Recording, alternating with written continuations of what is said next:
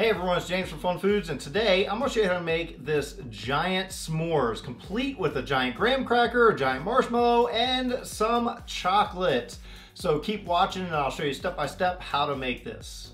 To make this recipe, we got to start out with a very large bowl, and to that I'm going to add 4 cups of whole wheat flour. Next, 2 cups of regular all-purpose flour, 1 teaspoon of baking soda, and 2 teaspoons of baking powder. Now just whisk this until it's all combined. And just set this aside and we'll work on our wet ingredients next. For our wet ingredients, I have 1 cup, which is 2 sticks of butter that's softened at room temperature. I have 1 cup of packed brown sugar and 2/3 cup of honey. Normally I would use a spatula to pull out the excess honey, but it's honey, so I'm definitely going to lick my finger after this. Now you just want to cream this together. Now just transfer all that onto a bigger bowl. Probably should have started with the bigger bowl first, but that's okay. We'll make it work. Now that we have it creamed together and in a nice sized bowl, what we're going to do is come back to our dry ingredients. We're going to add about half of the dry ingredients in here.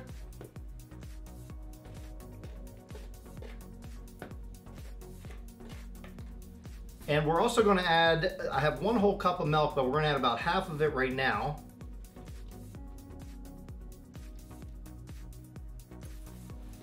And we're going to add 2 teaspoons of vanilla extract, but we're adding 1 for right now.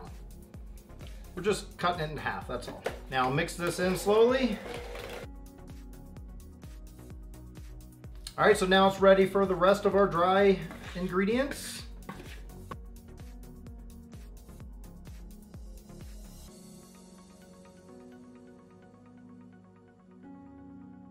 Now we're going to wrap this up in some plastic wrap and put it in the refrigerator for an hour.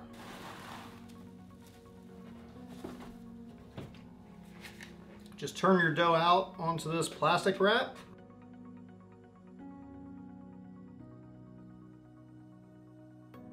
Now just take this, put this in the refrigerator for at least an hour. We just want it to chill down a bit. Now we need to make our giant marshmallow, and to do that, I'm actually making 2 batches of my marshmallows. Now, I've made homemade marshmallows before. I made Mountain Dew ones and I made Kool-Aid ones. The process is exactly the same, except for we're going to add vanilla flavoring at the end, not the flavoring we did for those. Now, I have my stand mixer, which I'm going to use for one of these recipes, and I just have a bowl, which I'm going to use a hand electric mixer to whisk that up. And that's going to be a challenge, but I'm going to do it. So we're starting off with 1 cup of cold water, and we're going to add 3 packages of this gelatin right in there. Now just put this aside and I'll work on another one exactly like this, and then we'll work on our heated mixture. Now, like I said, we're making 2 of these batches, so here's one of them. I'm gonna make the other one at the same time. We don't want one to firm up before the other.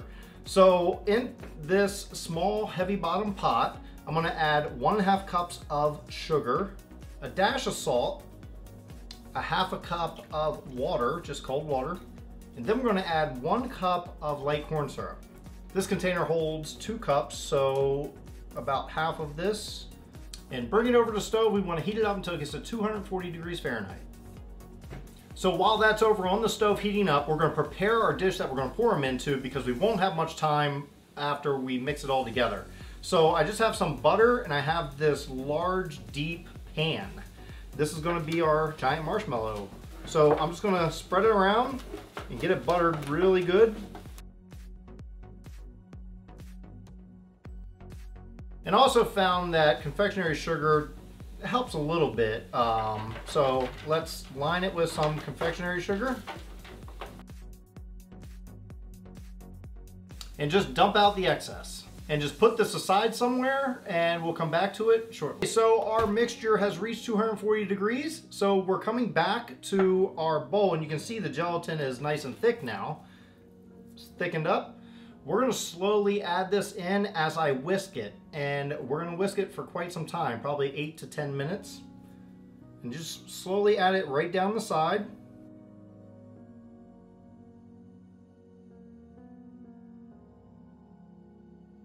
So at this point, it's not quite ready yet, and I am making a big mess without a stand mixer. It's splattering everywhere, but we need to add our flavoring, and we're gonna be using vanilla flavoring. So just vanilla extract, about a teaspoon worth.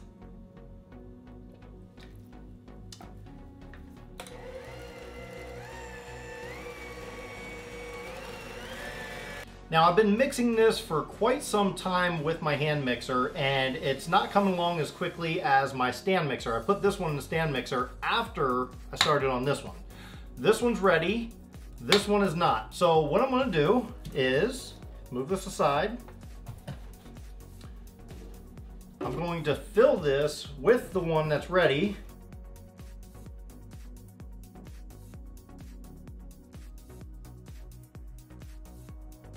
And the one that's not ready, I'm gonna put into my stand mixer and finish the process, and then we'll pour it in there. All right, this is much better. I just finished it off in the stand mixer, and now I can pour it in with the rest of my marshmallow fluff.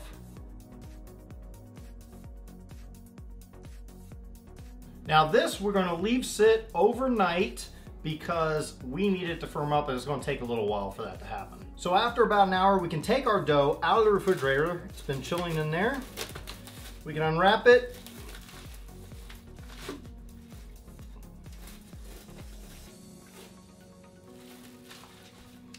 And we want to flour our surface. There we go. Also flour your rolling pin. And just turn our dough out. Right on there. May have to knead the dough a little bit first before we start rolling it out.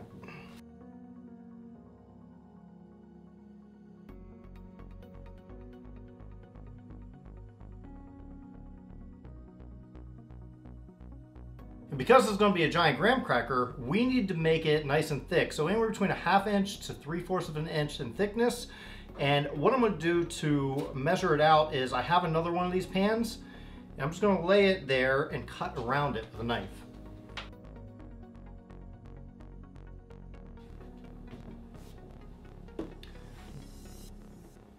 Now I just put it on a baking sheet. I have my oven preheated to 350 degrees, but before I put it in there, I want to poke the holes in it just like a real graham cracker.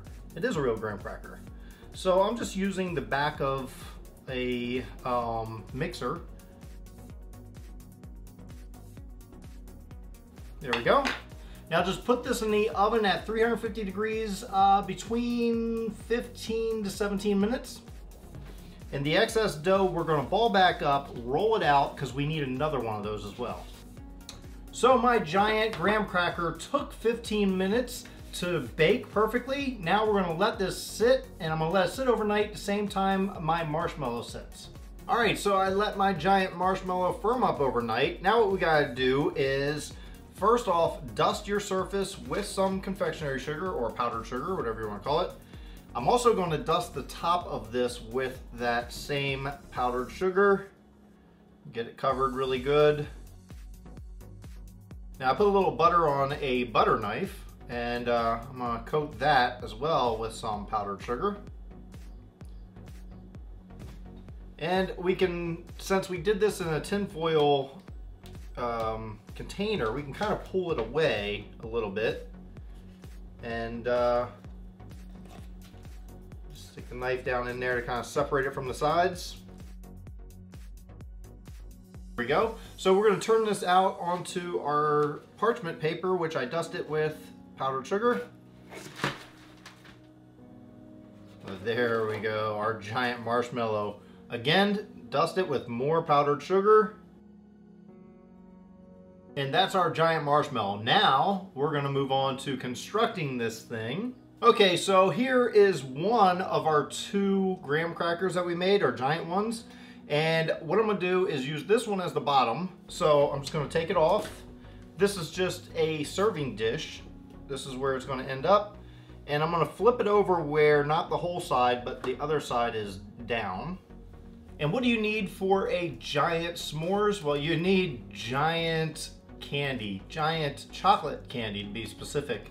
You can get just the regular size ones if you'd like, but I'm gonna use 4 of these. And just open them up.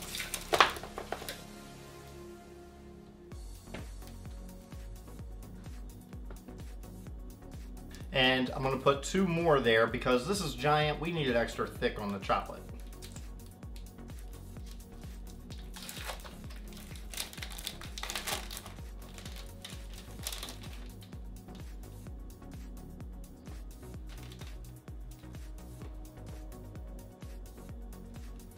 Now to bring back our giant marshmallow, and I'm trying to think of an easy way of putting this on there, and I think I'm gonna do it in reverse.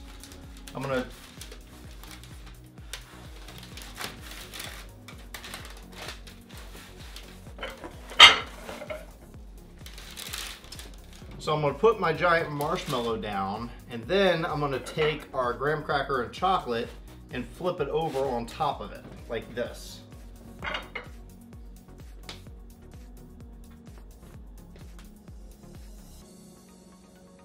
Kind of working upside down. Then I'm going to take that and flip the whole thing back. Wish me luck. I'm scared, don't want to mess it up.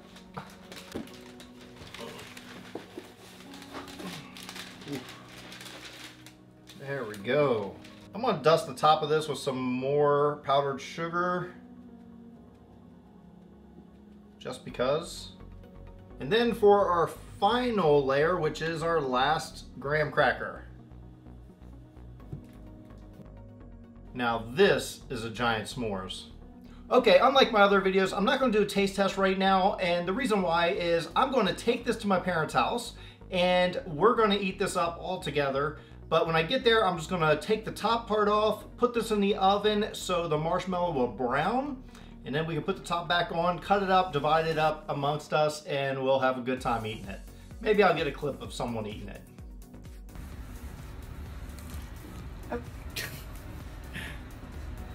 Cutting through a giant s'mores. Well, thanks everyone for watching. I hope you enjoyed watching me make this giant s'mores. It was a lot of fun making this.